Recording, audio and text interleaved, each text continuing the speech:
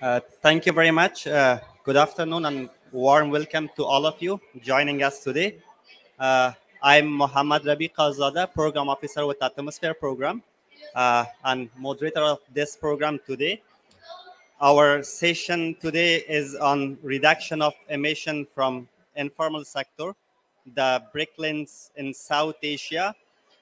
At the end of this session, we are expecting to have an overview of the progress, challenges, and way forward for this sector, especially in India, Nepal.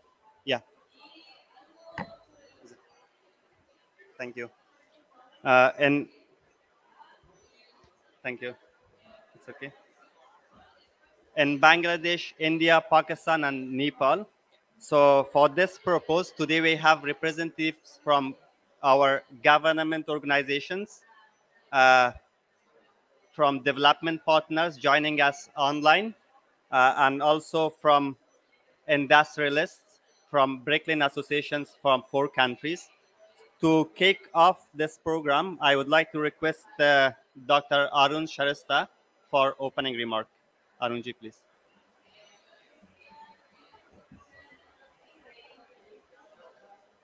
Thank you, Ravi. Good afternoon. It's me again. If you have been attending the sessions here, I have been speaking quite a lot today, but definitely with a great pleasure, of course. Now, this side event on reducing emissions from brick kilns is, to me, also a bit close to me, because I have been also trained as a in atmospheric science and air pollution. So I understand the importance of this sector. Brick manufacturing process in general in our part of the world, Hindu Kush Himalaya, Nepal included, is an important source of air pollution in the region. Now, the number I'm going to quote here might not be very accurate, but it seems like around 10 to 20%, in average around 15% of PM 2.5 contributions in the air is by brick sector. I remain to be corrected if I am wrong. But then the reality is it is very important sector in terms of air pollution. And therefore, it seems like an obvious kind of sector where interventions for mitigation has to happen. But of course, it is not as simple. We all know brick industry is a traditional and largely informal sector as well. And we know in this kind of circumstances, changes happen very slowly. Technological changes can happen very slowly, and then there are also some resistance to change, right? The technologies are there to improve emissions, the efficiency of brick industry. For example, zigzag technology, which considerably improves the combustion of fuel, and as a result, its consumption and less emission is obvious. But then, again, implementations have different challenges. Now, in 2015, we had a major earthquake in Nepal, and sometimes this sort of catastrophes, disasters also comes with some blessings, I would say, right? So at least in the brick sector, because majority of brick industries were damaged, it had to be reconstructed, and then a few brick entrepreneurs actually took up this measure to build in zigzag fashion, right? So that actually was an opportunity, and actually it has been, accumulating after that. That was the story of Nepal, but then the success in Nepal had influence in other countries in the region as well.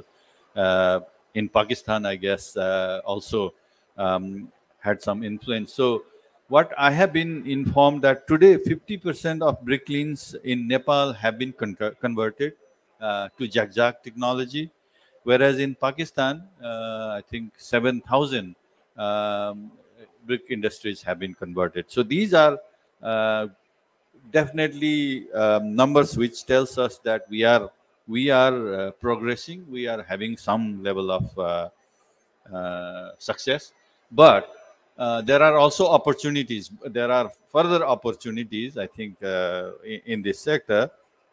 So for all this, we have been privileged to be partnering with the Climate and Clean Air Coalition from the very beginning, which we have been partnering with them. But of course, it would not have been possible without very good support from the brick entrepreneurs. Some of them we are very happy to have with us here in Sharm el Sheikh in this Cryosphere Pavilion, and also from government. So definitely, it's a matter of privilege to have eminent speakers here with us today from government sector as well as from the industry. And what we hope to do today is to learn from the government representatives what are the progresses made or being made in terms of policy, because we know for scaling, policy is very important, right? Replication can happen autonomously, but then policy measure is very important for mass scaling. And then from industry, from the entrepreneurs also, we'd like to see what are the progress being made, what do you feel about it, but also to learn about the challenges, because understanding the challenge is very important if you want to take it forward in scale. So these are some of the basic expectation, or what we expect to do in this session now starting. And I'm very, very much confident that we will move out of this session with a lot of good information which will help us progress further in improving the brick sector and making it clean and efficient, reduce the emission, and also very much socially accepted. Thank you. Thank you so much.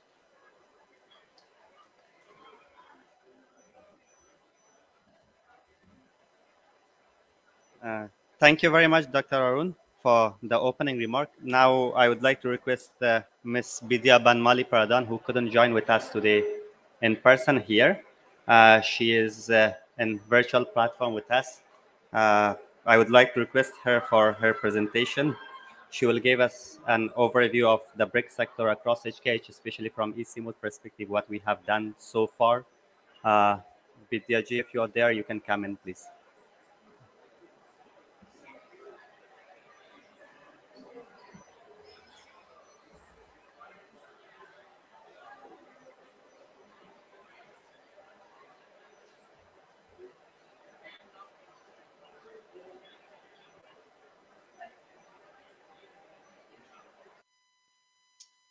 Respected government officials, Brooklyn entrepreneurs,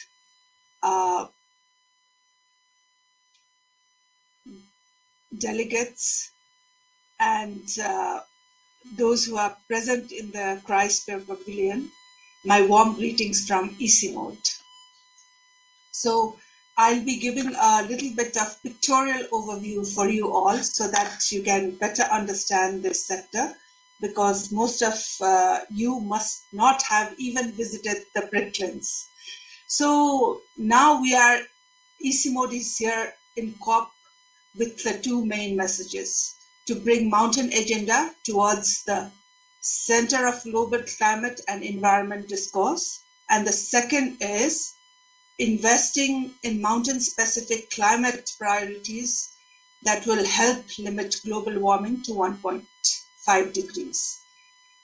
And the same message is very much relevant to the brick sector, as this is one of the neglected sector from both policy and enterprise lens.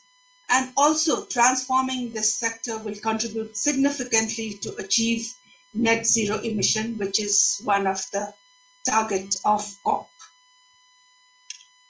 And if you see the picture from the satellite, especially in this season towards the winter season, most of the HKH region is covered with haze. And this haze not only stays in the plain areas in the Indo-Gangetic, but it also penetrates into the deep mountain valleys. And this is the time when approximately we have 150,000 bricklins in South Asia. They operate. And for the benefit of those who doesn't know about the sector, usually in South Asia, the bricklins operate from November to April. And they are in the seasonal business. So they close down in the monsoon time and they operate in the winter season. And regarding the emissions, this brick sector is blamed for emissions and also the social issues. And if you talk about the emissions, it emits around 120 teragram CO2, 2.5 teragram of CO, 0.19 teragram of PM 2.5, and 0.12 teragram of black carbon. So, and about the people, there are more than 20 million people who work in the brick industry. And usually, the working conditions are very poor in this brick sector. So these are the major issues. So what have ECMO done so far? And this wouldn't have possible without the support from the partners, Arunji has already mentioned the support that CCAC has provided. And additionally, UK Aid had leveraged the fund to do further intervention in this sector. So we are very thankful, and not to forget the brick entrepreneurs and government who has been together in this journey. And ECMOD has worked mostly on capacity building, on social issues, on policy support, and also on South-South cooperation. So I'll just give a brief overview on this. We have, because we were promoting the zigzag technology, which is energy efficient and also environment friendly, less polluting. So the first thing was to build capacity. And now we have built capacity. We have done in all the regions, Nepal, Bangladesh, India, and Pakistan. And we have trained more than 3,000 bricklin entrepreneurs and workers to uptake this zigzag technology. The second is once we were trained and the zigzag was converted, we started to show this evidence-based science and started measuring the kilns. And here we are able to show that 14% of CO2 and 40% of PM and around 60% of black carbon was reduced. And this has been come out in the peer-reviewed journal as well. And totally so far, Arunji had already said the numbers, 7,000 bricklins, 50% in Pakistan and 50% of Nepal, the bricklins are already converted. And through that, we are able to reduce around 4% of CO2 and 12% of PM and 17% of BC emission from this brick sector. Not only that, and we are also looking towards cleaner intervention additional to the zigzag methodology, like using initial gas firing, using LPG gas. Bricks, Kiln used to use a firewood to initially ignite the bricklins, and they used to use 15 to 20 tons of firewood to ignite bricklins. Now this is 100% substituted by LPG gas, and this has been cleaner because LPG is far more cleaner than the firewood, and it has also shown cost effective, they were able to save 60% of the cost, and it's so convenient for the owners. They were able to ignite coal very efficiently within 2 to 4 hours. So this has been well taken, and on emission reduction also considerably. Secondly, like, with the price hike in coal, like pellet could be a alternative options. And not only that, pellet has proved to be quite a good option for baking bricks. And this has, other mitigating advantage, like, we have a huge problem in the Indo-Gangetic plain on crop burning. So these could be used as pellets. And I think Madam is there from Punjab State Council for Science and Technology. And, they have done quite a good intervention on this reducing this crop burning from making of this, manufacturing this pellet and using in various industries. So we have done a pilot, and it showed like 30% of pellet. There were a reduction of around 16% of CO2 already. So these are the intervention that we have worked. And on the social side, like Bricklin is always blamed for poor working condition of workers, and you must have heard about the bonded labor, especially in the Bricklins. And these are some of the issues that really revolves around when we talk about the Bricklins. And here we have worked with at least like with Nepal Bricklin associations, and we worked on 4 pillars, like on the social issues, effective end of child labor. The other thing is on the transparent employment condition, basic services and facilities in the workplace, because if you visit the Bricklins, they don't even have toilets. And also safe workplace for the women, because here around 50% of women are in the brick sector.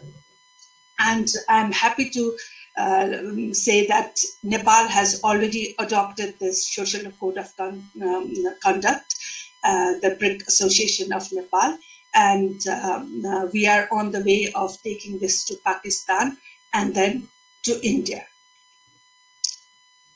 ECMOD being a regional organization, and we have been always promoting this regional network, and ECMOD has facilitated the formation of Federation of Asian Bricklin Association, and I'm happy that at least 3 members of this Federation of FABCA members are there, and 1 is joining virtually as he couldn't make up to Sharm el-Sheikh. And this is the network of brick entrepreneurs, which promotes an exchange of knowledge, technologies, good practice, lessons learned.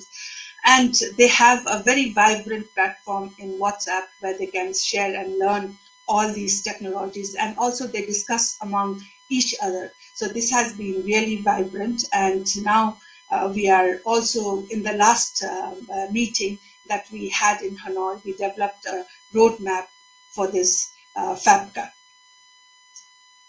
Not only that, like, brick used to be quite a neglected sector, and I'm happy to let you know that I think like it's no more a neglected sector, and we have a lot of high-level policy level traction in this sector, like the visits by ministers and high-level delegation, and even brick, especially the zigzag issues, was discussed in the Parliament of India and Pakistan. So we are able to, and this COP is also one of the good platform where we can showcase the advancement in this sector. And in COP26 also, in the Pakistan Pavilion, we had a short presentation on the bricks, that the work that we had done in Pakistan, because it was amazing work. They were converted, like in Punjab, Pakistan, almost 100% within 2-3 years. So this was really remarkable gesture from the Pakistan, with the collaboration of Bricklin Association and also with government. And without the support of Climate and Clean Air Coalition, where we have Martina and Katina joining virtually. Without your support, we couldn't have been entering this sector, and also, UK Aid, which has leveraged support in this sector. And with this, thank you.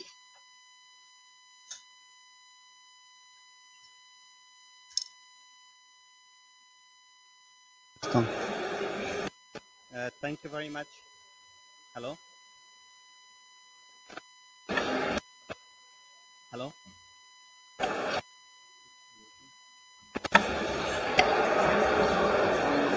Thank you very much, Vidya ji, for your presentation and running us through a comprehensive presentation and valuable information and actions that we have done in EC mode till now, not only in terms of technical but also social issues, as well as our activities around regional collaboration.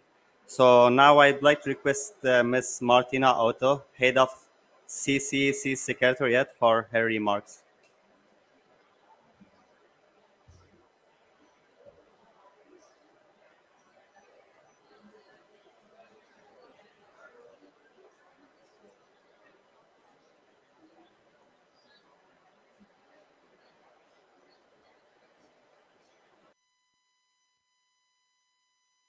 The very sad impact of the earthquake in Nepal, I do very well recall.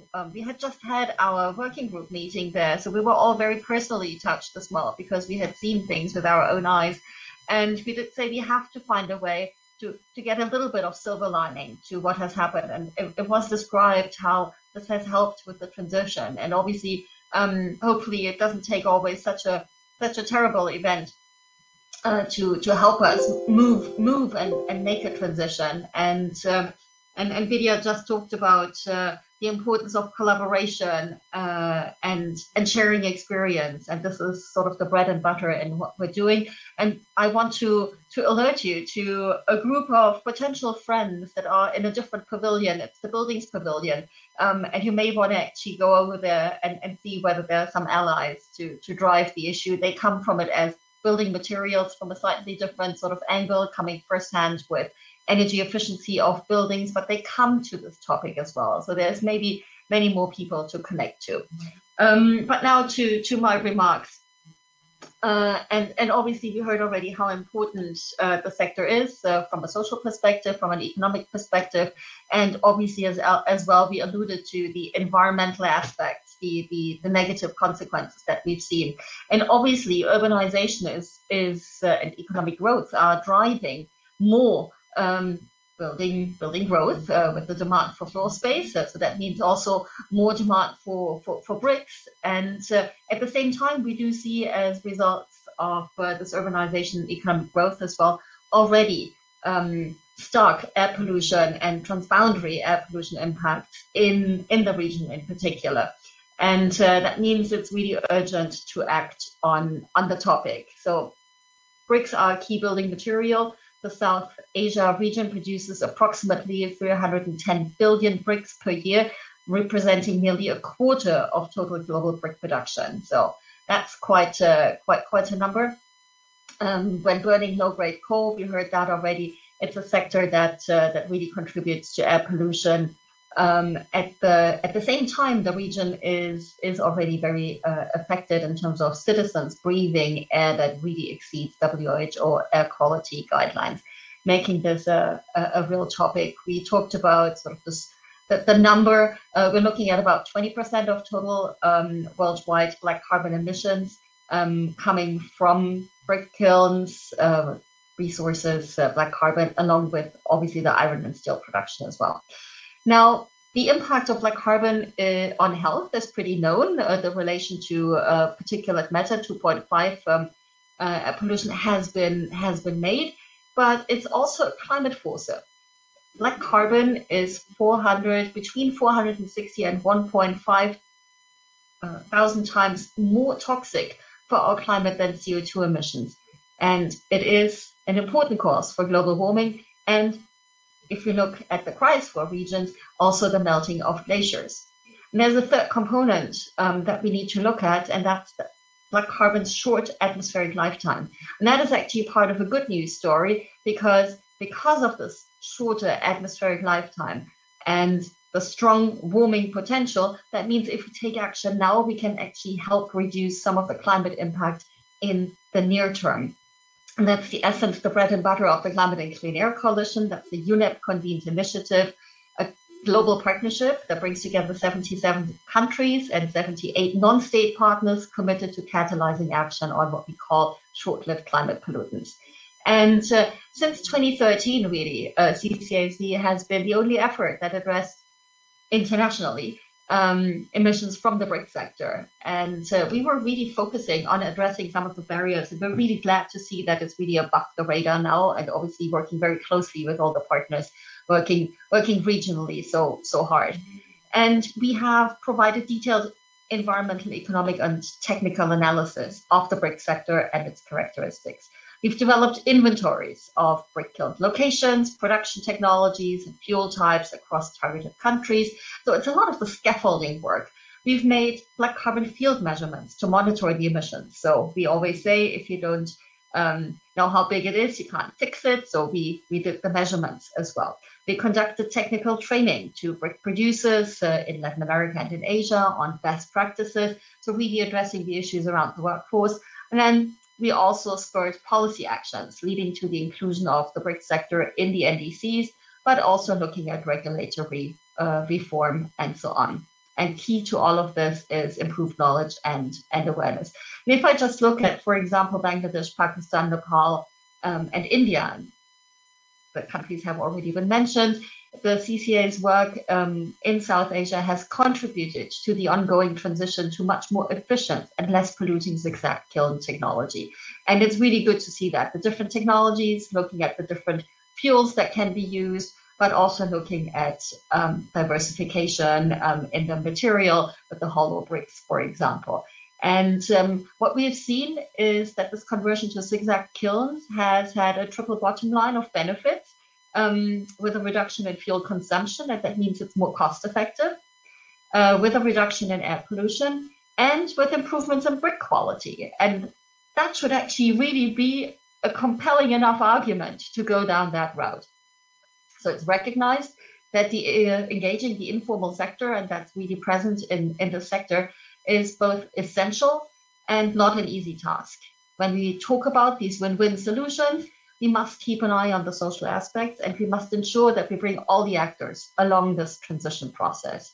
It also means talking about creating opportunities, new opportunities with training and so on, but also the safety nets, the social safety nets that are needed. And I really want to stop here, but I would like to acknowledge the support of ICIMOD, the good cooperation that we had with ICIMOD, with the BRIC associations in South Asia, and other key actors that have been instrumental in delivering the work that I just highlighted. And I really wish you a very successful event. And I hope this collaborative effort will strengthen knowledge of the technical innovation that we will hear throughout the session, but also looking at the policy frameworks that enable this transition to more efficient brick production. And with that, thank you very much.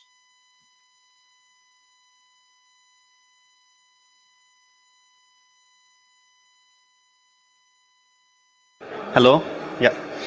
Thank you very much, Martina, Head of CC's Secretariat, for your valuable remarks. We have recorded video from Dr. Pema Gamso, our Director General at ICIMOD. So I would like to request my colleagues to screen that. Yeah.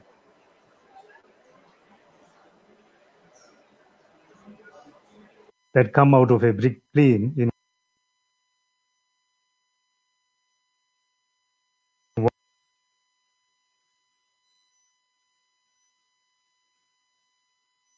the emissions that come out of a brick kiln in one country doesn't stop at its borders.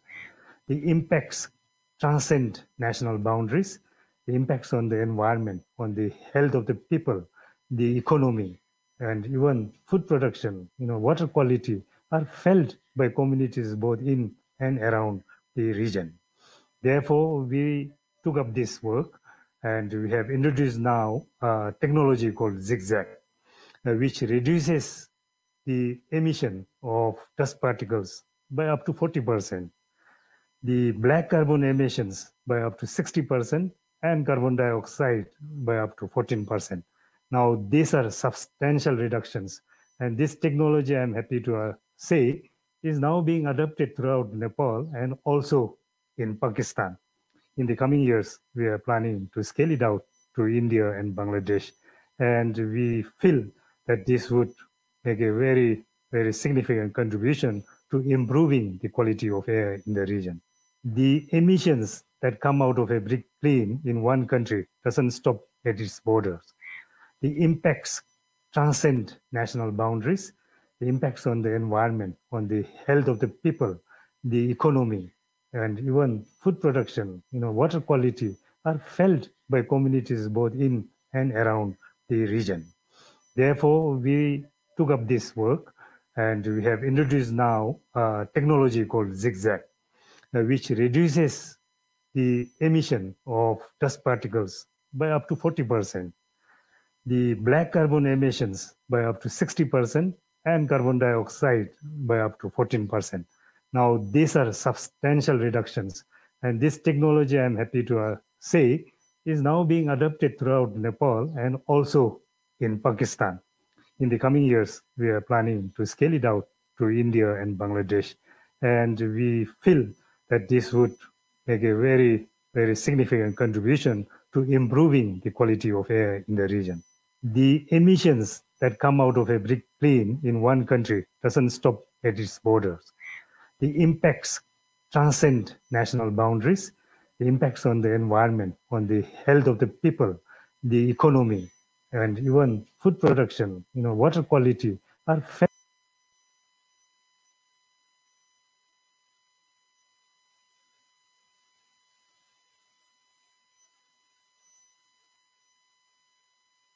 I would like to thank Dr. Pema Gamsu for outlining the importance of interventions in this sector. So we have Mr. Kiwal Bandari, Secretary, National Planning Commission, Nepal. I would like to request him for his valuable remark. Yes, please.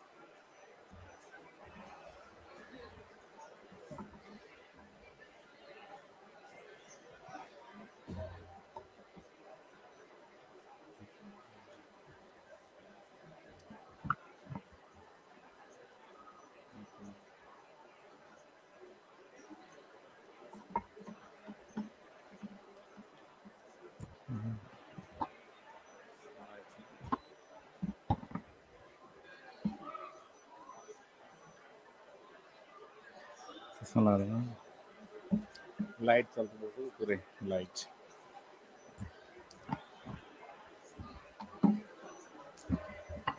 Good afternoon. A representative from HKS countries, representative from brick industries, ISIMOD colleague, delegates participating from virtual world, including DG ISIMOD, Mr. Pema, ladies and gentlemen, media representatives. Okay.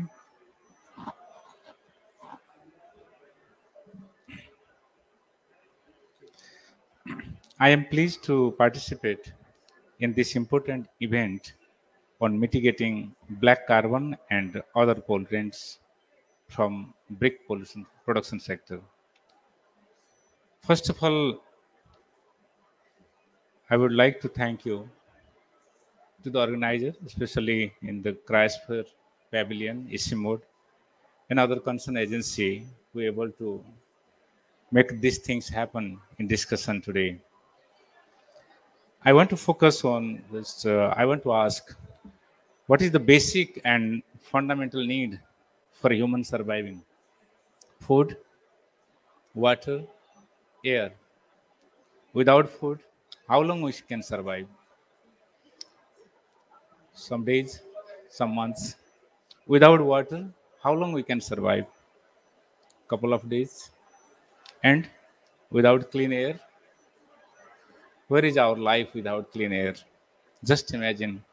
And the presentation made here by Vidyaji shows the ground reality of emission in our region. Despite the availability of clean technology, the majority of bricks used each year in our region are produced in polluting kilns. The excessive energy requirement and the release of large amounts of particulate matter, black carbon, sulfur dioxide, carbon dioxide, and other pollutants are major concern. The government of Nepal has endorsed long-term strategy (LTS) for net zero emissions, as many other countries in our regions are same commitment here.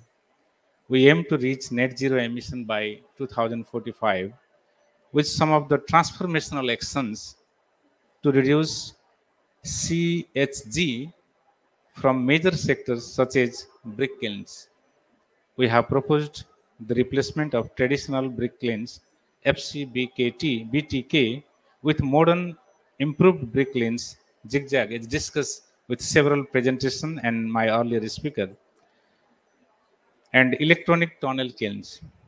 This technology is successful in many countries, including our SKS member, especially in Pakistan. Nepal still faces several challenges in its implementation. There are many reasons for this.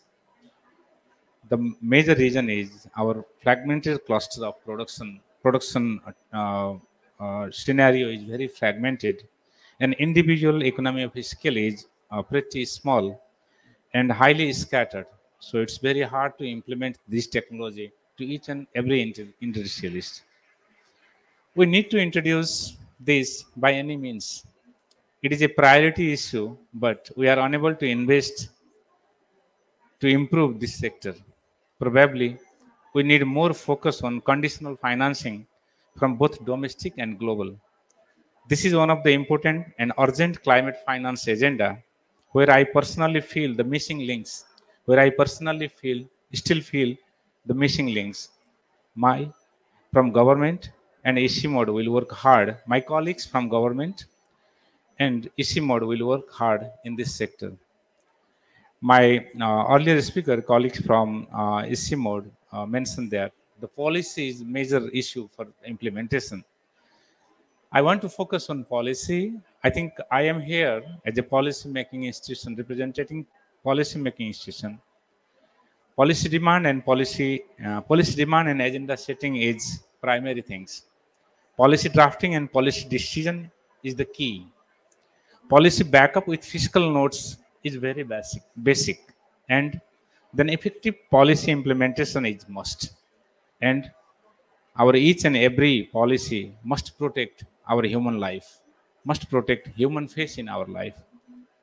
Ladies and gentlemen, there are some technical issue which my colleagues from government of Nepal, Mr. Joshi, will communicate here in the forum. Beside this, the brick sector of Nepal seems to be comparatively small, as I mentioned you earlier, other than HKH countries. But still it is playing important role to mitigate regional air pollution and climate change issues. The innovation for the technology upgradation on the cleaner brick making process generated in Nepal is being outscaled by other regional countries. We are happy to further collaboration in the regional and international cooperation in modernizing bricklaying. And finally, how we trained, educated, and modern people of our region have capacity to use advanced technology and able to make our life and living better, not only for the present day, but for our youth, for children, and future. Thank you once again for engaging us in this important topic. Thank you.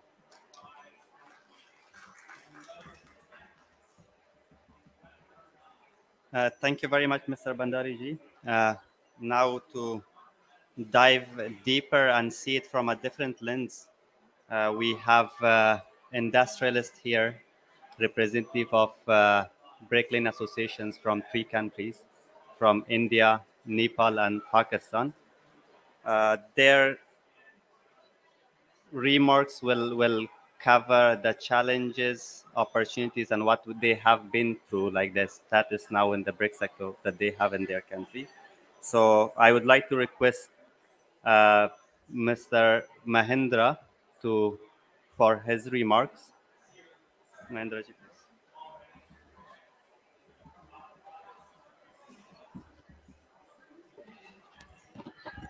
I would like to first thank Mr. Mohammad Ravi for giving me the opportunity from Ishimod to displace, to put something of our Brooklyn in Nepal and relation with our countries. Mainly, I'd like to say namaste and good afternoon, firstly to the Ishimod colleagues and organizers, and then to our government officials and our related FABCA government officials and our other observators and our colleagues.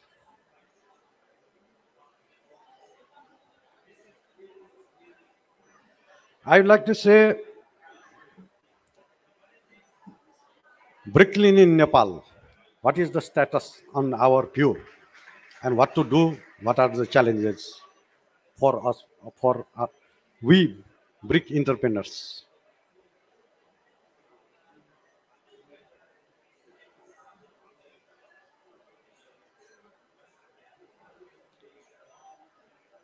Now we are in very good process on our Brooklyn transition from its traditional type to cleaner technologies such as zigzag type. So far we have converted more than 50% of our traditional brick kilns to zigzag type, and many more are on the way to conversion. We will have most of our kilns as cleaner kilns in the immediate future. Our few and new entrepreneurs are already on the way to moving to a more modernized, like tunnel clean and mechanized with socially responsible type. The invention and support from the government of Nepal, mostly on standardization and labor issue, are also appreciated.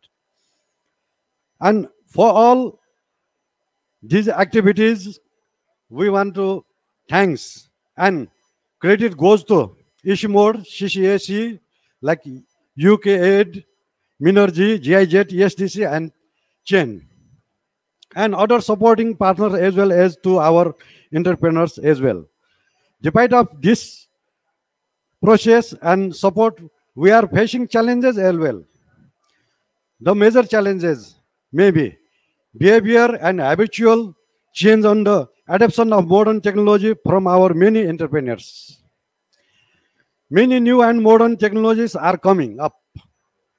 However, about the relevant skills and knowledge to adopt these inventions are still lacking. Fuel prices are rising, hence it is almost requirement to explore alternative fuel which should have better energy value and can contribute to our NDC goals. Lack of sufficient financial strength and support. Banking and insurance sectors still consider us as an informal sector that can help to transition of the brick sector. However, we are getting lots of opportunities to develop the sectors. Local, regional, and global support and collaboration have been increasing for the betterment of the sectors. Association with Ishimod and CCAC and other organizations brought us more clarity about modern technology and innovation in the sector, and being recognized at global level, our presence on this COP is an example. Rising fuel prices and national commitments to net zero emissions have opened the door to exploring more about alternative fuel and process modification. We acknowledge the support from our partners and are already ready to work more than make the sector more sustainable and pollution free. Once again, I would like to thank all the participants over here from as a brick entrepreneur representative from Federation of Nepal Brick Industries. Thank you.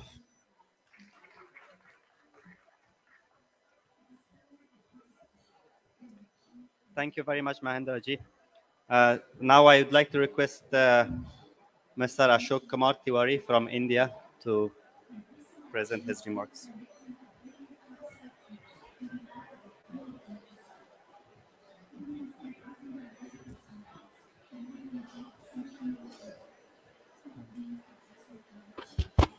Good afternoon to all who are present in this hall and those who have joined virtually. It is rightly said that the policy matters, and the policy is the main driving force for any change. It is said. But honestly speaking,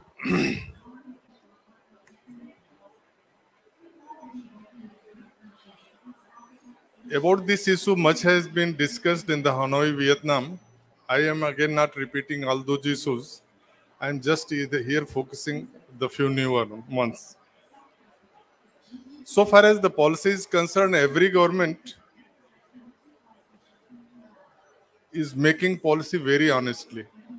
They are trying to make the policy very honestly, no doubt about it.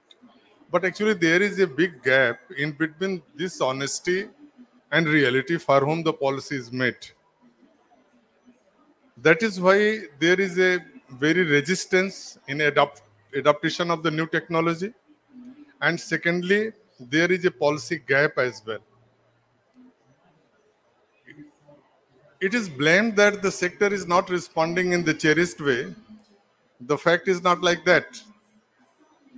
Because you see the lot of things about the electrical vehicles.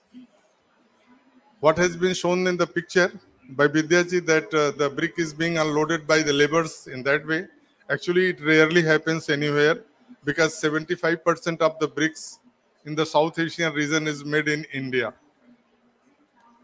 And the rest of 25% is in all other provinces, all other countries.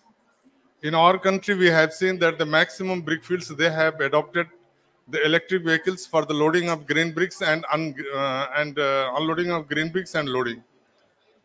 No government order has been passed for that. Even then, it has been done within a couple of years. Exactly in the same way, a lot of things like pugging, puck mills and extruders, they have been done without any call from the government. But why this thing is not happening? It is for two reasons. One, there is a policy gap. And secondly, there is enough scope of intervention of the technology in this zigzag system. Because what the system needs and what we are practicing, there is a big gap. And I'm sure, I can guarantee if this capacity building is done, then we can reduce again 50% what is being done, what is the result available in zigzag by now. Because zigzag, maybe it is a new technology, but in many parts of India, we had adopted almost 2 decades back. For example, myself, I have this technology since 1998. I am practicing this. Almost 24 years has elapsed since I am practicing this technology. By that time, there was no guideline for the Pollution Control Board. But we have, at that time, driving force was the demand in the market, because there was a major shift in the demand because the lower quality of bricks and broken bricks were not in the demand. That's why we had adopted that technology by that time. Now, let us think that what are the main resources. Since I have very limited time today and I have been asked by the Ravi to conclude within 4 minutes, I think 2.5 minutes has gone.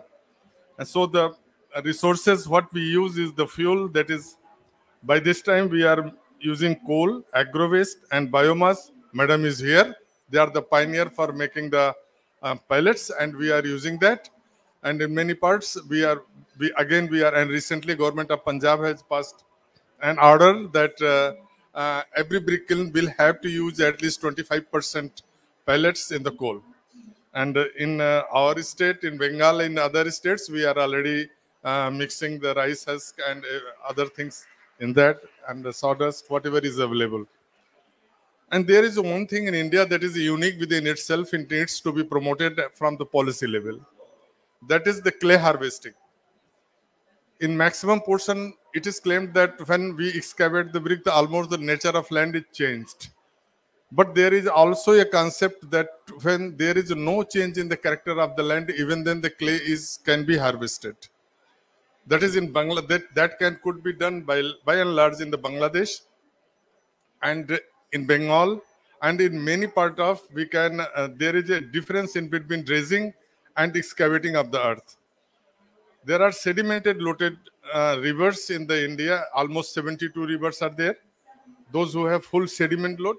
For example, in Bengal and my brick field, which I am running, and the same place, it was run by the Martin and burnt 300 years back. Without changing of any nature of the land, whatever silt we remove, again that silt is filled up, and that system could be understood, and it should be made. There should be a policy for this sediment collection, harvesting, and apart from that, there are a lot of landlocked rivers in the country. For example, even in one state, Uttar Pradesh, there are about 8,000 hectares of ponds which are landlocked, and all those ponds have lost the water retention capacity. And secondly, that is the progressive mine. What we call that is the progressive. And secondly, fly ash mixed bricks and topsoil. Now, why there is a big gap in the policy level, and what the government actually, when we talk about, I am not especially talking about the India, because I am talking about the South Asia, because pollution recognizes no boundary. Already we have EC mode, and our Pakistan friends, they have understood that if the burning up paddy husk is coming from the Punjab to the Delhi due to the low mixing height, low LMH, the same thing is coming from the Punjab, from the Pakistan to this district, from India to Bangladesh. It recognizes no boundary. So there should be some interconnected efforts, interconnected policies as well. That's why we have formed one organization known as FABCA. In almost all the South Asian countries, particularly in India, there is an absence of nodal ministry. Main deadlock is a big policy gap that breaks the transformation mission and slow down the motivational factor. And the second thing is the biggest problem. I had mentioned that when there was a discussion about the roadmap, I had asked one question: from which point we have to start the change and to which point we have to go. In between is the planning. And we have what will be the first starting point for the brick sector, that is the scientific size of the bricks. There is no scientific size of the bricks. There is no technical specification in the practice. However, it is on the document, but no one practices this. Had there been a very scientific size, I can assure you, in almost all I was discussing with Nepal and Pakistan, what is the length of the brick is simply half of the length is width of the bricks. This is very much unscientific, because at least 30% of mortar, that is again a natural ingredient, that is being lost. And I had mentioned this point. Secondly, the size of bricks should be guided by the building bylaws, or the building bylaws should be amended for the size of bricks. There is a labor existing policies. There should be some labor policies. However, in India, we are going to have a labor code bill very shortly, which is very much scientific. And secondly, so far as the social issues are concerned in India, in fact, Pradhan Mantri, a lot of Prime Minister policies for the welfare of the society, and we are adopting that, and we are also promoting that. And in India, being the president of the federation, I am also always in the negotiation with the authorities to bridge this policy gap. And I have already told what are the technological. So again, my mind is tossing upon the Rabi's alert program always. He has knocked me, sir, you must not cross 5 minutes. Already I have violated. Even then, coming to the last point, that is the solution. In India, any road or any transformation energy resource will go through the uniform scientific size for the clay bricks. So there, the first thing is solution is that there should be a scientific size. That will be our starting point. There should be either a nodal ministry or any ministry responsible for the brick sector. I can just very shortly quote only 2 examples. Brick kilns are the 3rd largest coal consumer in the country, after thermal power and steel plant. You see, for the coal consumption, making the policy for the coal consumption, there is a power ministry. They deal with that.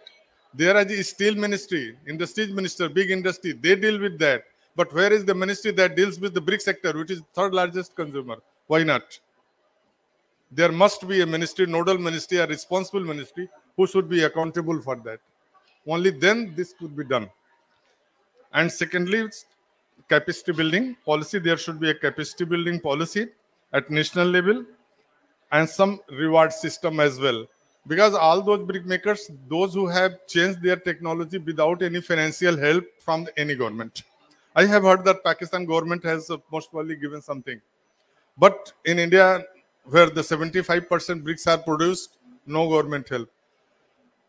Apart from that, in green building green building certification, if any building has got the green certification, they are getting 15% FAR and 25% capital subsidy on the investment for the cleaner technology. Then why not for the brick fields? If those who are adopting the cleaner technology, those who are meeting the certain norms, you set the norms that you have to meet it. And you set the norms, emission norms, everything you set that, and we will meet that. If we are meeting to that, you check it, then you must have some reward system for us to promote the product or to promote the brick sector. And these are solutions. I think I have taken 35% time which was allotted to me. More 35%. Thank you, all of you.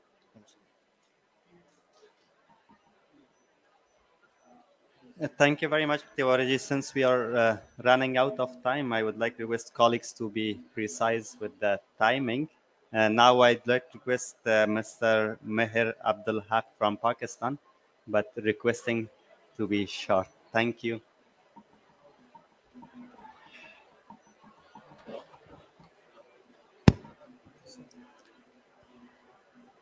Assalamu alaikum, namaste, and good afternoon, everybody. Rest assured, Mr. Abi, I will take no more time, extra time. All the time is already taken by senior, Mr. Ashok Kumar Tiwari, President, India. Okay. Actually, first of all, I'm Pakistani. I'm the Senior Vice Chairman of Brick Kiln Association Pakistan. I would just want to share only 3 things with you. First, how did we start in Pakistan with zigzag?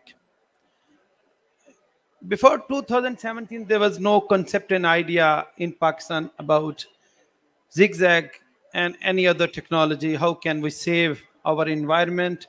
How can save our fuel and energy? And 2017 February, Mr. Vidya Pradhan with her team visited Pakistan and had a meeting with the Ministry of Climate Change and with Brick Kiln Association Pakistan. There we committed.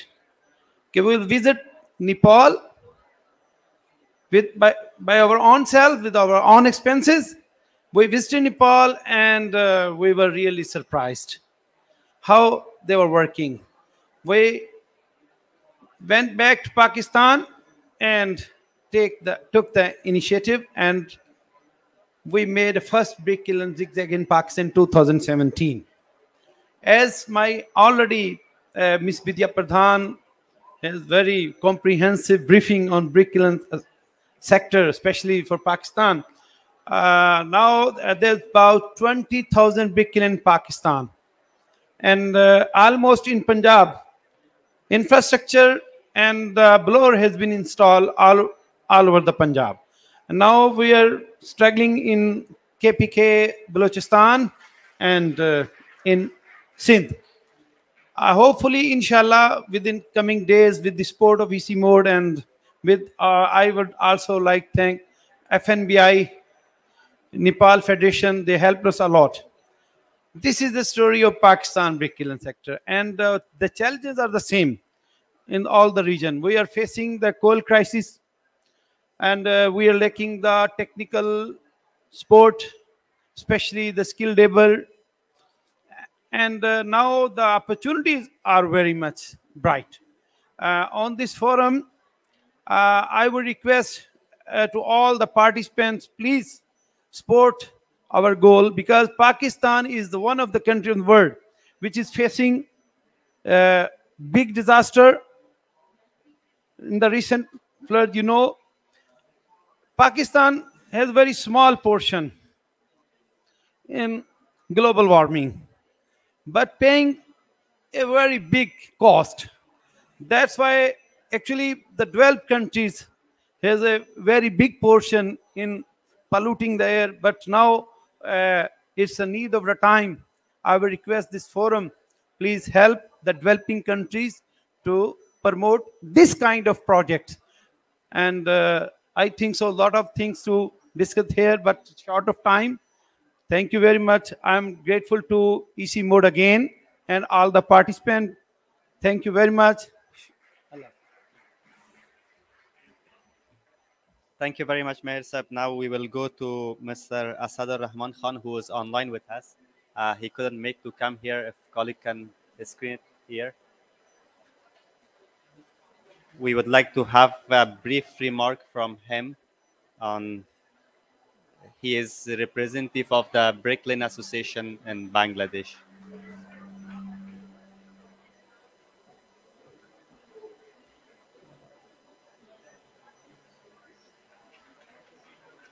Is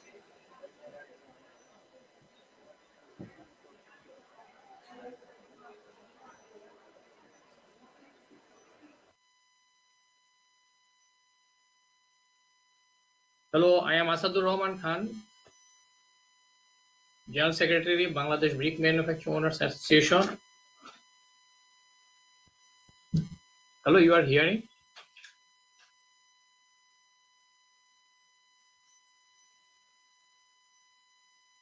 Hello. Yes, Mr. Asadur, we can hear you. Okay. Respected government delegates, distinguished guests, ladies and gentlemen. Good afternoon, everyone. It is my pleasure to join an event of National Center for Integrated Mountain Development, ICMOD, Sharm el-Sheikh, COP27, Egypt. Reducing emission from the informal sector, brick-kilns in South Asia. This title includes me, my association, country, and global. ICMOD has been worked for brick field sector to reduce black carbon and emission of carbon dioxide. Since 2014, ICMOD has been connected with us regarding this and continues to support Bangladesh Brick Manufacturing Owners Association. Bangladesh is a developing country having 160 million people in a small area of land. Clay bricks are the most important building materials in Bangladesh. Bricks are used in housing and road construction. Total brick production estimated 24 billion annually. Over 8,000 bricks fields are operating in Bangladesh. Last few years, 98% brick fields are operating in zigzag kiln technology due to government's law. There are also other modern technology operating like tunnel and hybrid open kiln. Zigzag kiln is now environmental friendly and clean technology. South Asia produce brick in this technology.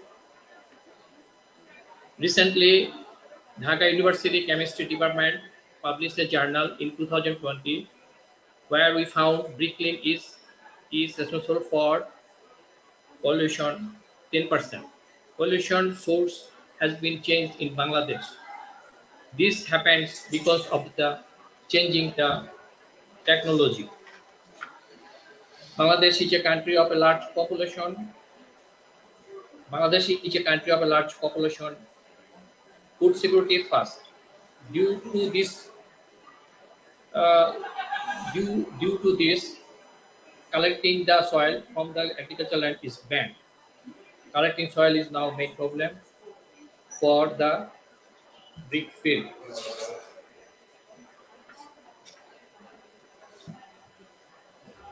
I would like to thank Isimut for organizing regional cooperation to develop the brick sector in Asia.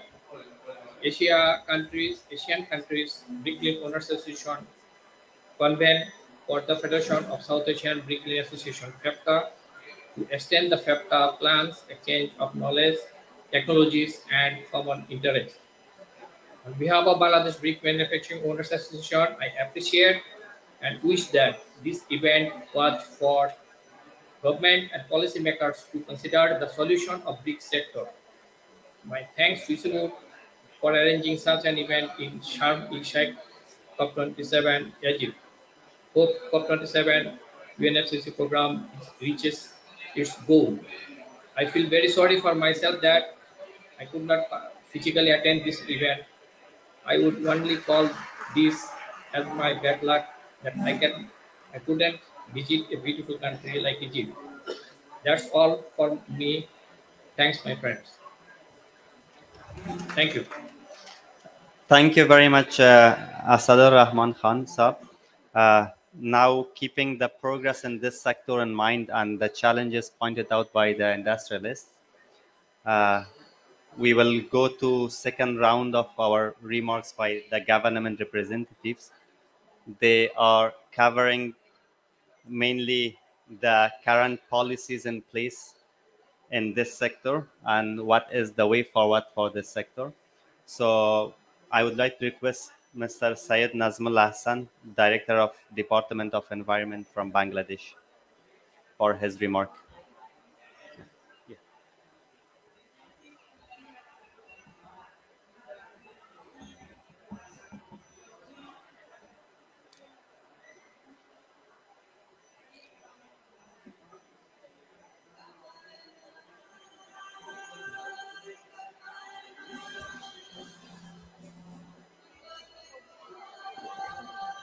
Hello. Yeah, thank you very much. Good afternoon, everyone. Due to time on rain, I will not go in detail. In and out, I will like to share my knowledge that what is our government policy in brick sector.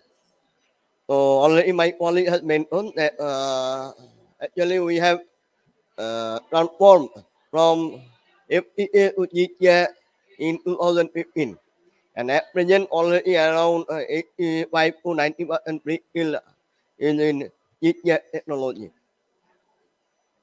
So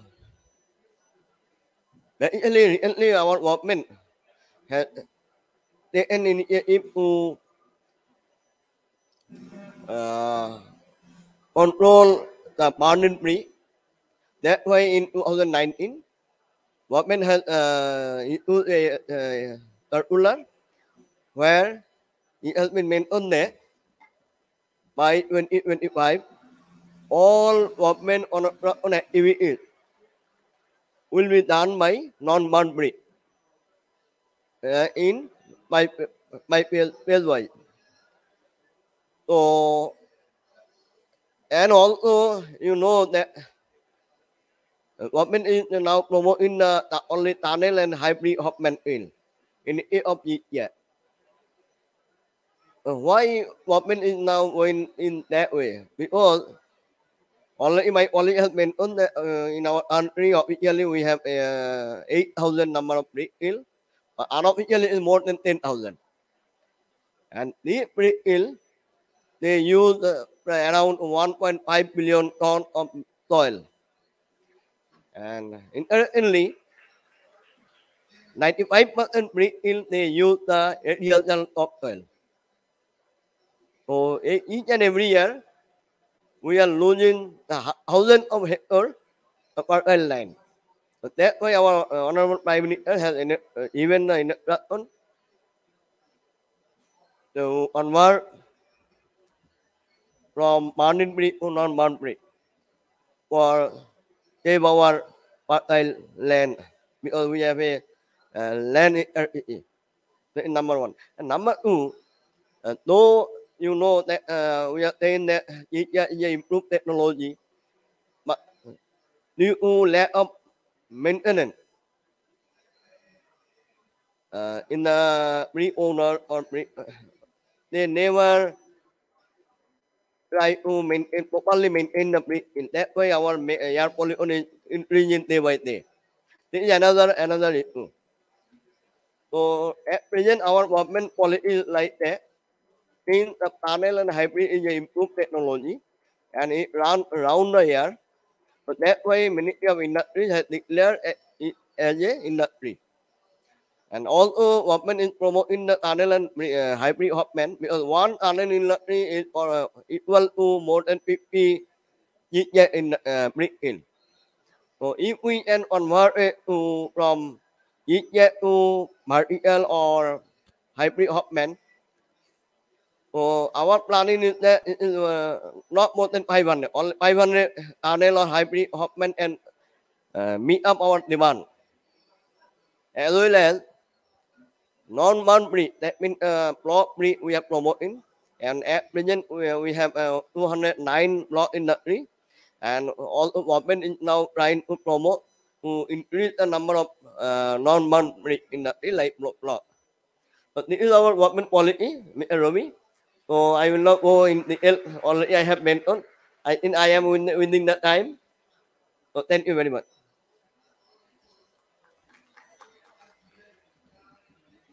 Thank you very much, Mr. Syed Nazmul Ahsan. Now we will go to the presentation from India. We have Jatinder Kaur Arora, Executive Director, Punjab State Council for Science and Technology, for his remark.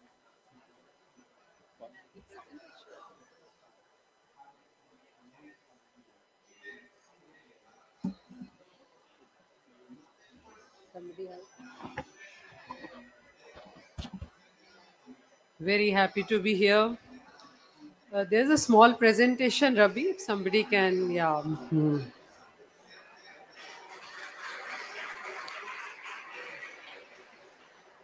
Thank you. Yeah. How does it move forward?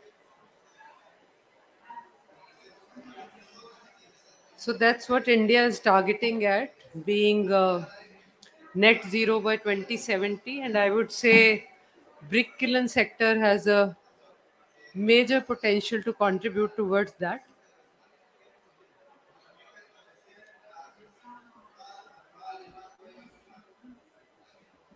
Just a second.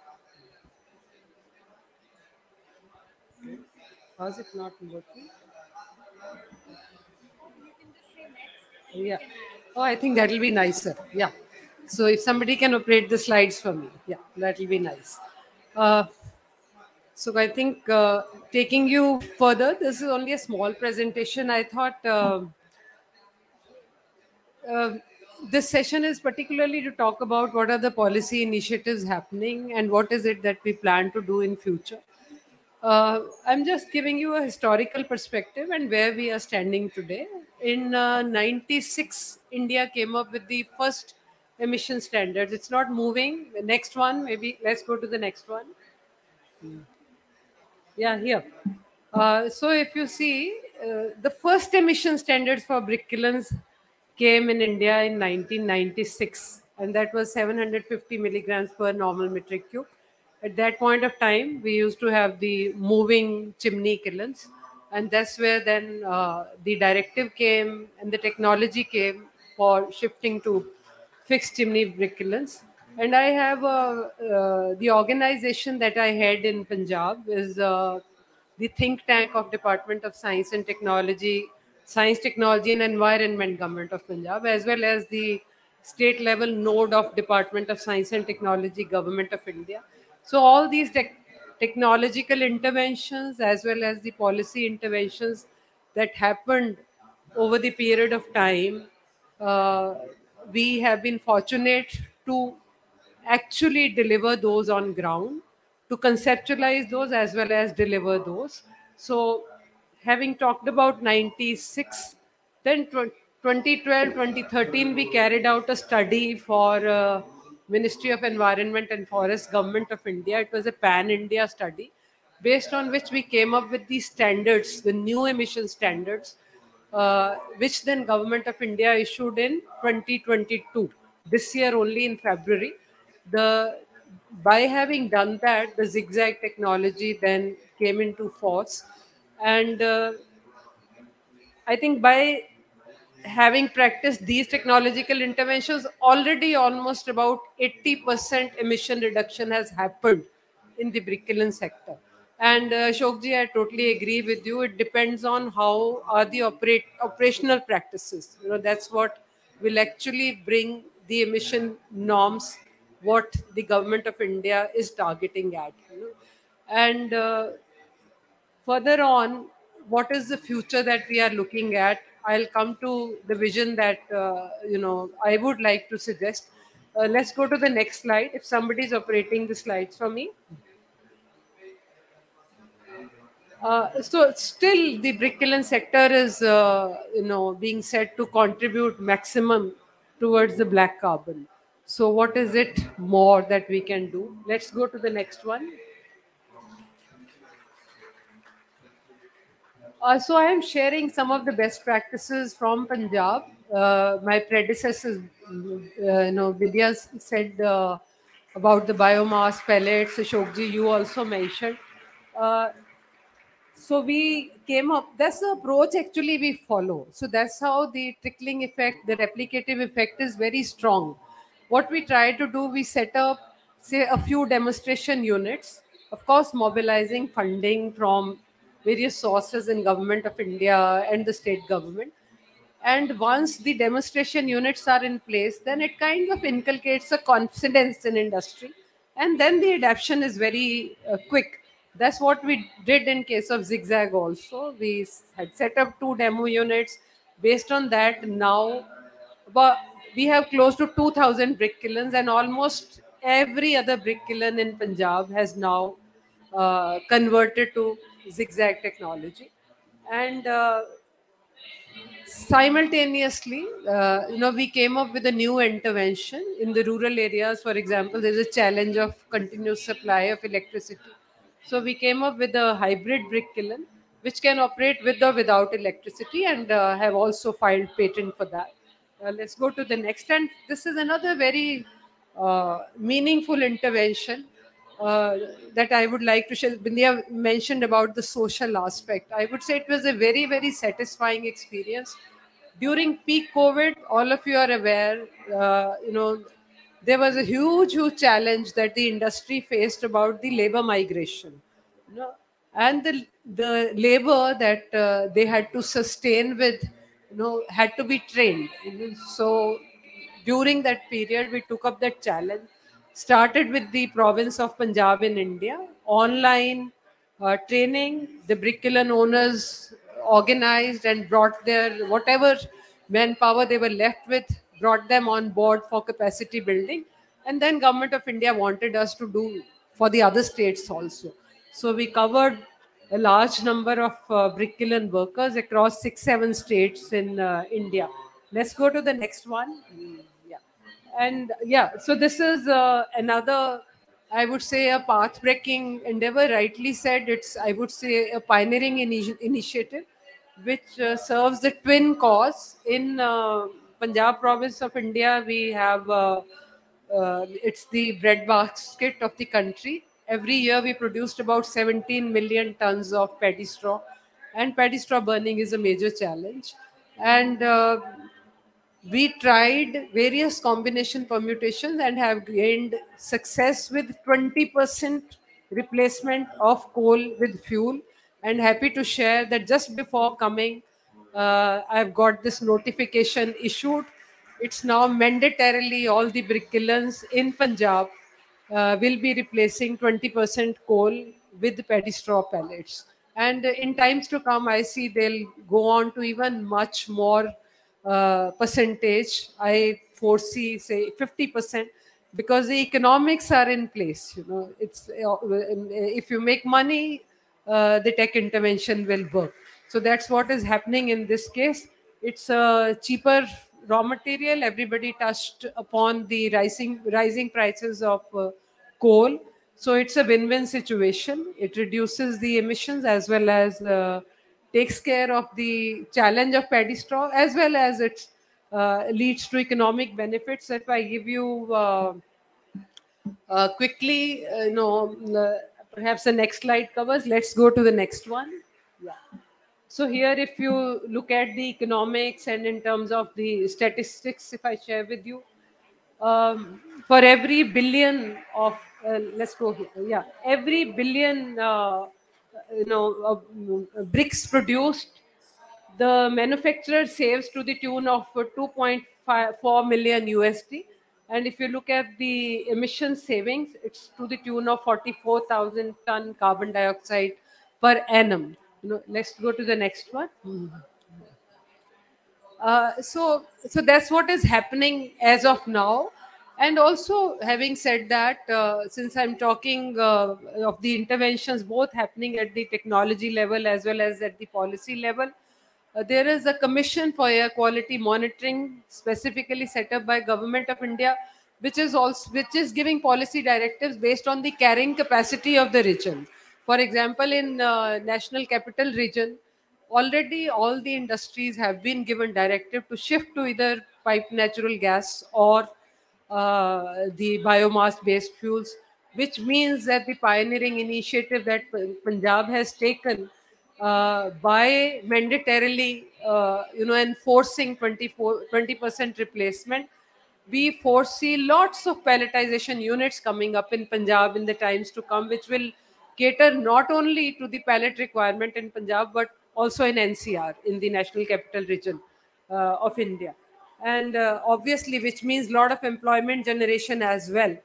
And coming to the future, planning, the pointers that I would like to share. One, ICIMOD is already thinking of coming up with a vision document. I think it's a very, very welcoming step.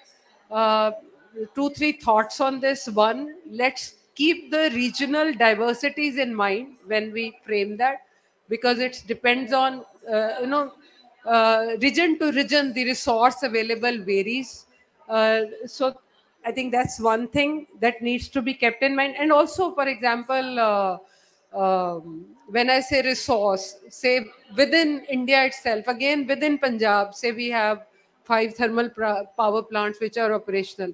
And for example, Jammu and Kashmir doesn't have any power plant. So coming up with a directive that if fly ash based bricks, and in times, if that kind of directive has to come, then looking at this has to be looked into whether this resource is available in a particular state, in a particular region, and so on and so forth. And also a lot of future that I see for resource efficient bricks, and shift towards biomass and PNG in short term. Maybe a few demo units working on PNG, maybe a few units which are mechanized, say, pneumatic feeding.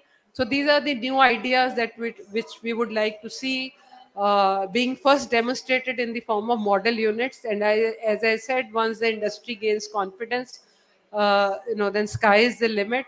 And I think, as I said in the beginning, this sector is a very, very potential sector which can contribute towards net zero ambitions of country, of the globe. I think thank you once again for holding a specific focus section on brick sector, and we look forward to continued dialogue on this. Thank you. Yeah.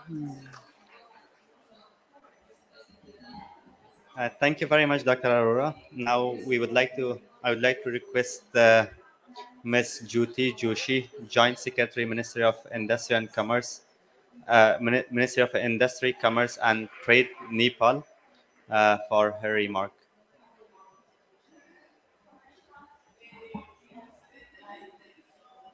Thank you. Distinguished guests, virtual representative, members from HKS, ladies and gentlemen. I am pleased to participate in this important event, and I think I am the second last or last speaker, and thank you for your patience. And you people are here from morning 10, so I would like to make my speech very short. So owing and agreeing on the all participants and all speakers things, I would like to say just something.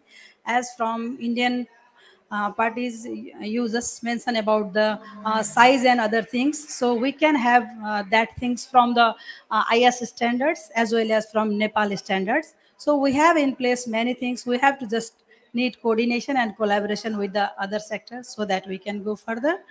uh, uh, so let's come to the point. We have a huge amount of carbon black as well as the hazardous pollutant from these sectors like SO2, carbon dioxide, and excessive energy is required to produce the this brick. So we can do the product shift to have a with the better technology. So we need to reform our technology to green one and carbon trapping technology wherever it is possible. So it's my view and our government's view that it's better to stop at the source than the after management is the very difficult things. So for the strategy and policy things, our dear secretary already told about on that. So ladies and gentlemen, though the brick sector in Nepal is a very small sector, but it is a cross-cutting issue, and we are here in the learning process.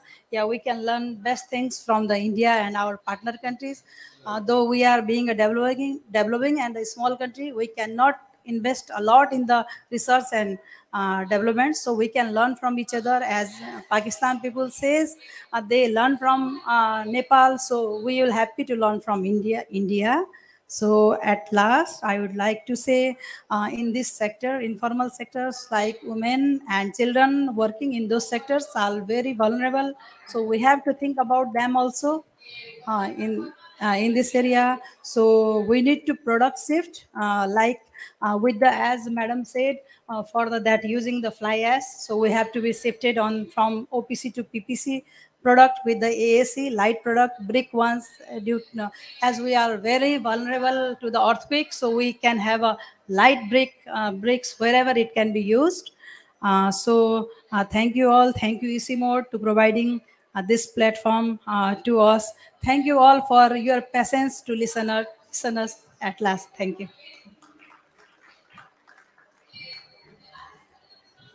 Thank you very much, Ms. Jyoti. So now we had I think a range of discussion which covers all part of the brick sector or whatever we did till now and our vision for the future.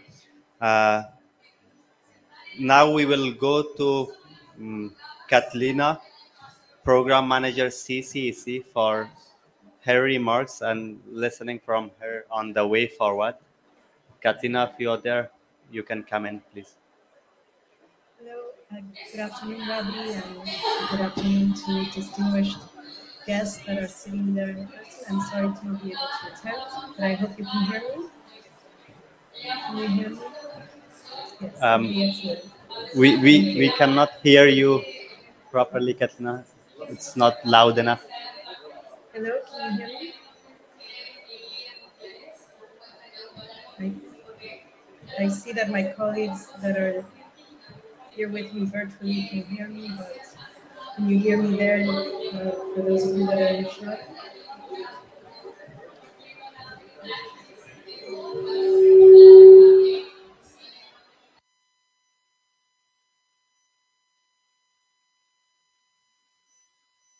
Hello, Rabi, can you hear me now?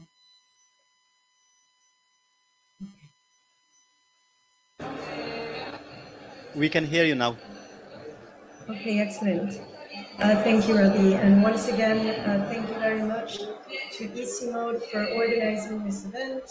The Climate and Clean Air Coalition is very pleased to support the BRICS sector. And also, thank you very much to the distinguished guests and speakers, representatives from the BRIC associations in South Asia, as well as the representatives from the government. I'm very pleased to be able to participate in today's event. I would also like to note that the BRIC sector has been instrumental in helping the Climate and Clean Air Coalition achieve its mission, which is to put the world on a pathway that rapidly reduces warming in the near term and maximizes development, health, environmental, and food security benefits. And as Martina mentioned earlier, we are doing this by supporting and catalyzing past action to reduce short-lived climate pollutants, of which black carbon is also an SLCP, and the BRIC sector, as we know, is a black carbon-rich source sector. I would like to note that the Climate and Clean Air Coalition over the past 8 years, has been the only global initiative that has been supporting efforts to improve the efficiency of the BRIC sector. And when launching the CCAC's 2030 strategy at the end of 2021, the BRIC sector was again included as one of the important sectors to tackle. But as the closing remarks, I would just like to indicate that we've heard obviously about the opportunities and about the achievements that we've managed to see over our work in these past 8 years. And we see that, however, there are still challenges to overcome, such as policy and regulatory gaps. We have technological barriers, as well as the investment financial barriers. And there are also other cost-cutting concerns to look at, such as soil health and loss of fertile agricultural land that is related to the sector. However, I'd like to highlight as well the high-level traction that Vidya referred to, and as well the environment and development discourse that has been evolving over the years and across the region in South Asia. We just heard about net zero commitments. There's also evolving changes associated to sustainable building and construction. And these, I think, are important to highlight as opportunities to see how we can address these, working together with the countries and the BRICS Association moving forward. I'd like to note that the Climate and Clean Air Coalition supports global advocacy, catalyzing actions and funding, as well as providing support to ODA-eligible countries. And Pakistan, Bangladesh, India, and Nepal are all CCAC partner countries, represented by the same ministries that are sitting today in the room. And this offers an opportunity because the CCAC recently launched a call for expressions of interest to its CCAC countries, requesting that they submit an overview of what are their needs and priorities. And this is therefore an opportunity for these countries in South Asia to submit an expression of interest on how they would like to expand efforts or planning efforts to address emissions from the BRIC sector. We've already seen that countries like Pakistan have included measures within their nationally determined contributions to convert kilns to zigzag kilns in Pakistan. And we've seen evolvement of policies in other countries as well, including emission regulations.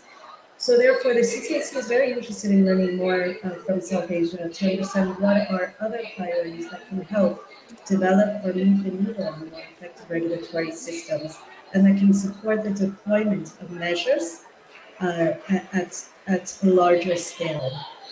We also would like to understand what are particular, so that is at the planning level, but we also want to understand at the BRIC sector level, what are your mitigation needs and what further support could we provide to support, for instance, assessing sustainable bricks as a sustainable construction material to help countries incorporate bricks as part of these new movements towards sustainable bricks in construction. These are just examples I'd like to provide.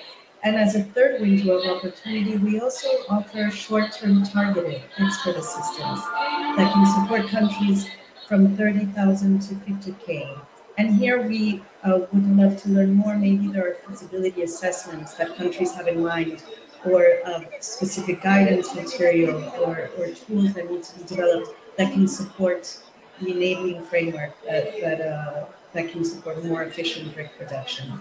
So these are the opportunities, and I hope that the countries sitting there today will reach out. We would be happy to put you in contact or provide you with the focal points for Nepal, Pakistan, Bangladesh, and India to see how we can further this work in the region. So thank you very much, and once again, thank you for Isimon and its valuable contribution to this work, and for the Cryosphere Pavilion for allowing us to hold this event. Thank you once again. Thank you very much, Katlina, for joining us online today. And we have a screening of a documentary in our agenda, but due to the constraint of time in our next session, we will have it. Please remain with us here for a few documentaries that we will have. With this, I would like to thank everyone, our colleagues, as well as representative of governments from all countries, and also industrialists, and also colleagues who joined us online today. So this is the end of our session. We will have a group photo. If you guys all come in the stage, we will have a group photo, and with that group photo, we'll end the session. Also, I would like to request all colleagues who are in the online platform to turn on their camera, please.